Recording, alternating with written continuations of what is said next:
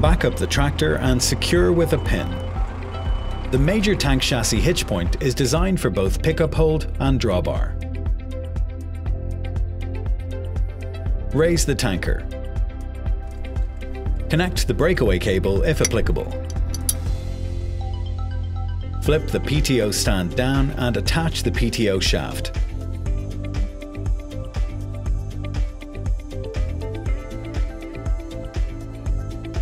Connect the safety chain.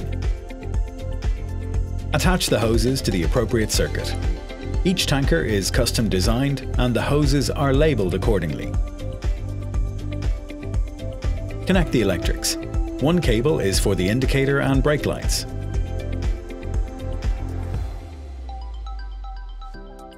The other is for the plough lights and the beacon.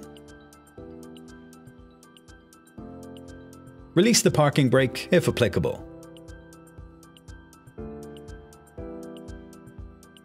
There are 2 pumps on this tanker. Move the lever to the right to control the centrifugal pump. This feeds water to the road blaster bar and the rain gun.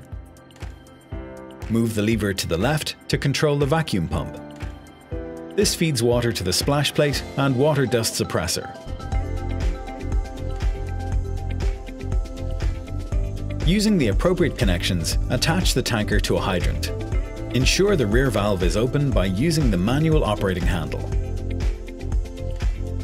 Open the air vent to allow the water into the tanker safely. Watch for the appearance of the water in the sight glass at the front of the tank.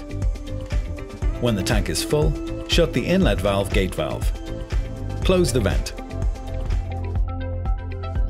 Remove the suction fill pipe from the water source. Move the pump lever to the right to the pressure position. Open the gate valve on the tanker by hydraulic control. Engage the vacuum pump at a low RPM while traveling forward. Increase the RPM on the tractor as you move forward.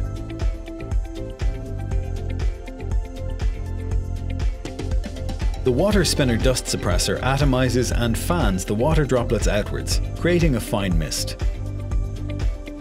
Pressurize the tanker. Start the water spinning motor.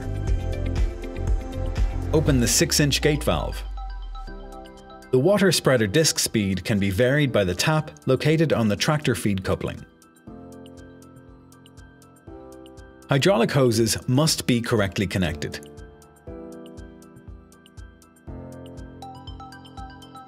The 1/4-inch hose is the feed hose and the 1/2-inch hose is the return line. Damage to the hydraulic motor can occur if hoses are connected incorrectly.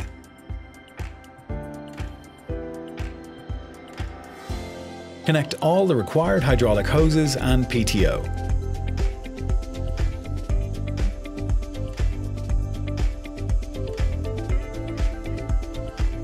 Change the lever from the vacuum pump to Garda pump, centrifugal pump. Open the gate valve that feeds the rain gun pump. Engage the PTO at low revs and increase if required to spread a further distance. Rotate the rain gun as required on the spool valve.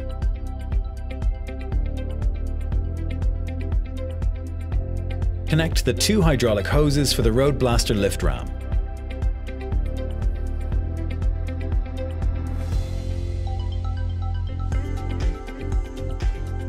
Remove the extension pieces from their storage position and add them to the road blaster bar.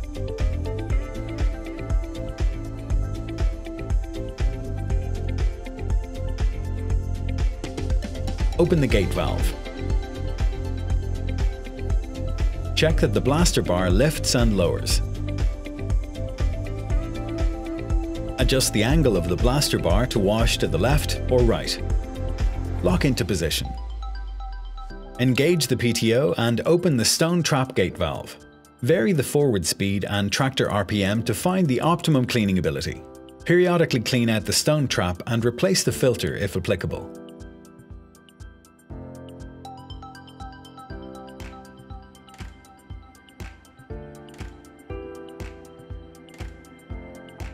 Check the lights and beacon.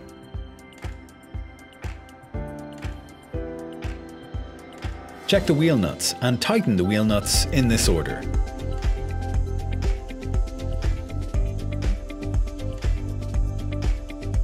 Check the tyre pressure. The table shows the correct tyre pressure for each tyre option.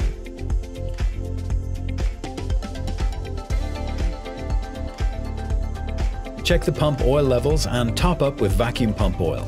Check that the oil dripper on the pump is working correctly. There should be one drip every 3 seconds. Grease the following points according to the user manual.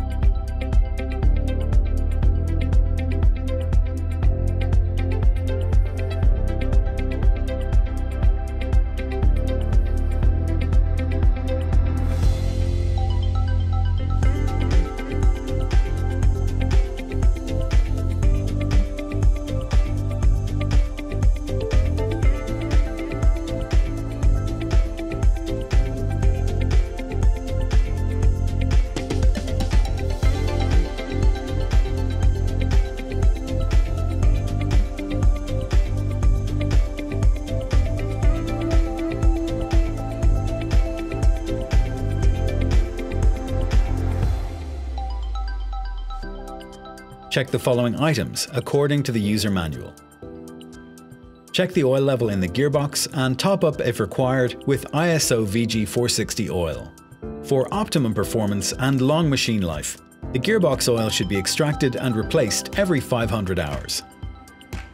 If you have questions about the safe use and maintenance of your machine, scan the QR code on your machine for additional how-to videos to get the best performance from your major machine.